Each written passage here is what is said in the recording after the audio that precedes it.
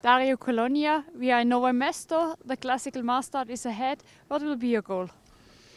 Yeah, of course the goal is to make a good result, and I hope the shape is still good, and I like the tracks and the new course. So yes, I'm looking forward and hope to have a good race. What is special on this course? Special. It's a nice classical course now. I think this new part is very nice uphills, and you can ski very nice classic. So I think it will be a nice and fair race.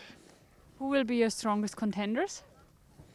I think that's no secret. It's not the first race of the season, so yes, you know who was in good shape and so. But I think in the mass start there can be many good athletes, and I think it will be very close until the end. So you believe you have a mass arrival? I will see. I think Bauer should try something here at his home, and I hope it will be a fast race, and maybe I think it's possible to go away on this track. Thank you. Thank you.